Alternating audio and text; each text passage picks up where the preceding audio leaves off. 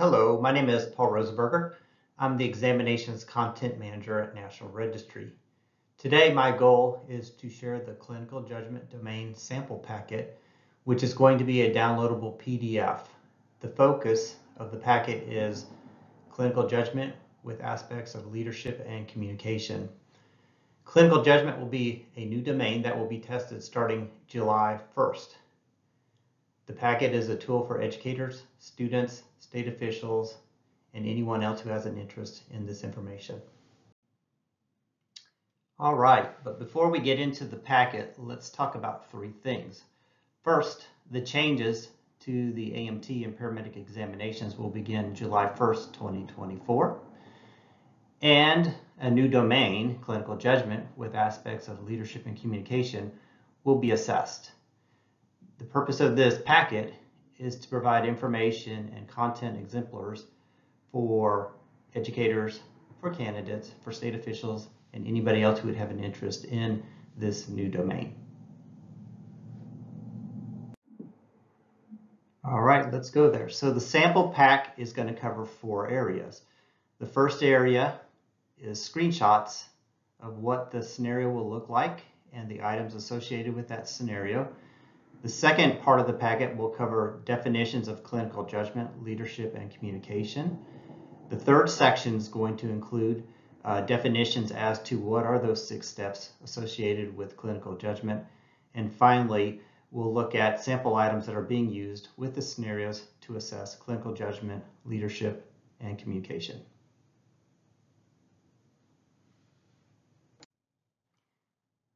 Section 1 are examples of the scenarios and the items as viewed by the candidate at the testing center.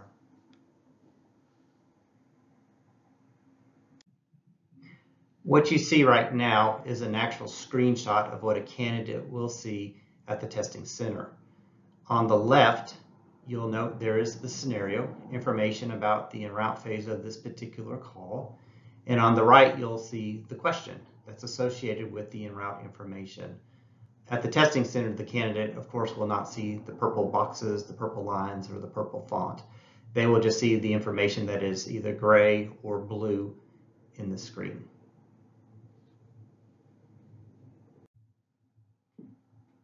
This screen here is just showing you the item that's associated with the en route phase. Again, the purple lines, arrows, and boxes will not be seen by the candidate. The candidate will only see the information that is black and white and blue. Now we want to shift into the second part of the PDF packet. Here we want to show you the theoretical framework for clinical judgment in EMS.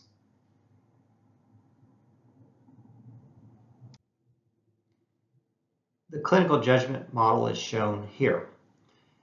When you look at the model, what you will see is at the very top of it is the 3 phases of an EMS call. There is a dispatch and en route phase, there's a scene phase, and then finally there is a post-scene phase.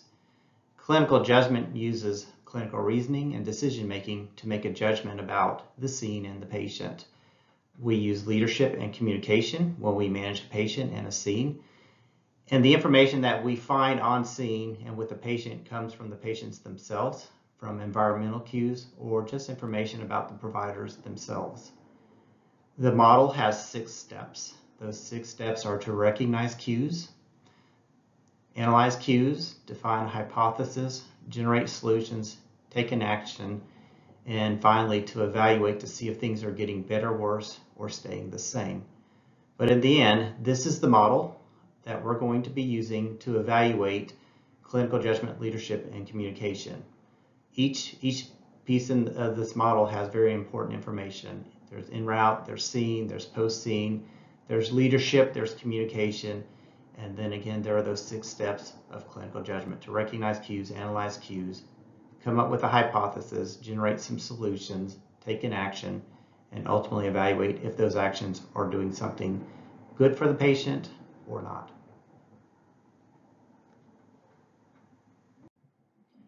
With the model defined, let's go in and let's talk about what is clinical judgment. Clinical judgment is the complete process that a clinician uses to reason and make decisions about an EMS incident. Clinical judgment includes investigating, experimenting, synthesizing, using critical thinking, decision-making, and problem-solving to employ a sensible solution for a medical emergency.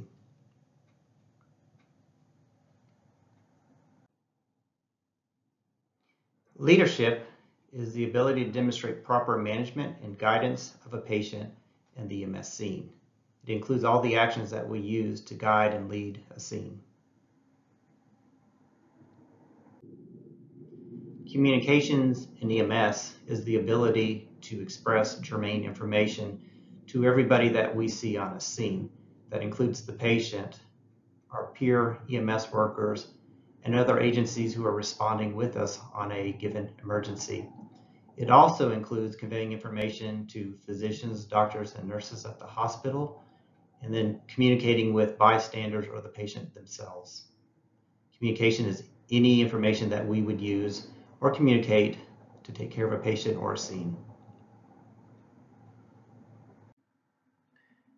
With the screenshot images described and the clinical judgment model defined, let's now go into part 3, and that is the clinical judgment steps associated with clinical judgment.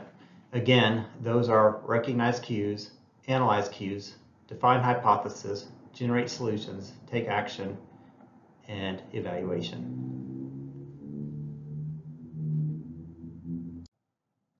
Step 1 involves recognizing cues. A question that is associated with recognizing cues identifies essential information or important information related to the patient or the scene. In this case, the candidate is asked to recognize important, relevant information about the scene or the patient. Step 2 of the clinical judgment model involves analyzing cues. A question that's associated with analyzing cues includes organizing, classifying, matching the recognized information from step 1 to a clinical condition or findings from a patient. Step 3 of the clinical judgment model involves defining a hypothesis or coming to some type of working impression of a patient or an issue associated with the scene. A question associated with defining a hypothesis requires the learner to evaluate and rank a working diagnosis from the patient cues found during the scene encounter. These steps include all possibilities and all plausible differential diagnoses, and in some cases may lend itself to ruling out some types of conditions.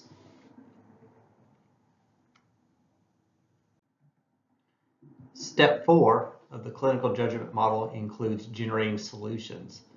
A question associated with generating solutions uses the hypothesis and all the findings that they had from the recognize and analyze cues to identify reasonable solutions for improving the scene or the patient's condition based on information that they've learned during their EMS course. Step 5 of the clinical judgment model involves taking an action. A question that's associated with this will ask the candidate to take an action based on what they've previously seen in the scenario. They're asked to determine which therapy or action that is best for the patient or best to manage the scene. The candidate uses clinical judgment to take these and select these actions.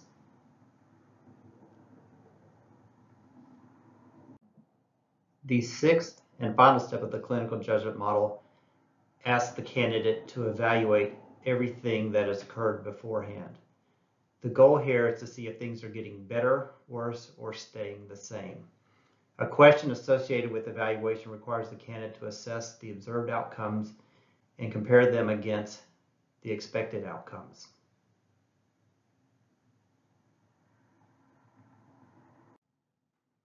The final section of this packet will cover 6 types of items that are used by National Registry in the assessment of clinical judgment, leadership, and communication. You will also find that these 6 items are used on all of our examinations.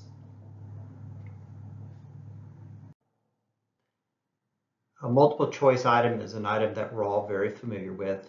In this case, the candidate must select one correct response out of 4 possible options.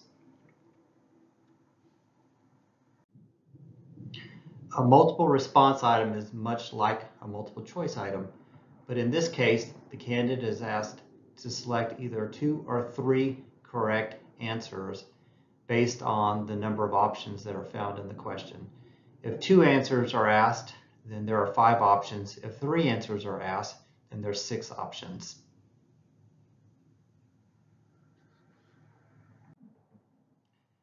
Graphics are also used on National Registry examinations. These graphics include cardiac rhythms, capnography tracings, images, and pictures. These items can be associated with any item type.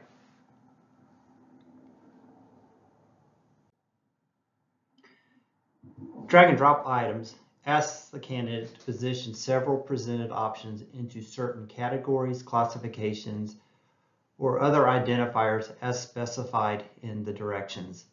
In this case, when you look at this item, the candidate is being asked to identify the most probable medical emergency, and they're also being asked to identify the most appropriate treatment for that medical emergency.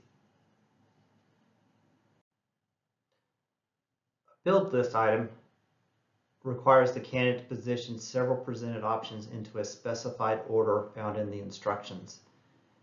When you view this item, the candidate is being asked to rank order the most likely medical condition for this patient.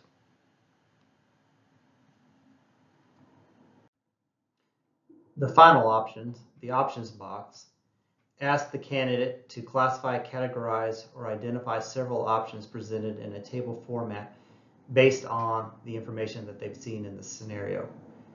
In this item, they're asked to identify things that would say that the patient's improving and things that would indicate that the patient is becoming worse.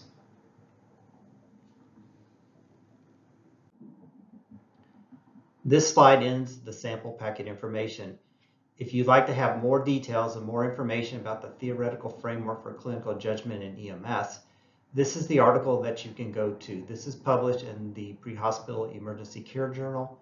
The authors are Dr. Mihaela Guju, Dr. Kim McKenna, Dr. Tommy Platt, and Dr. Ash Panchal.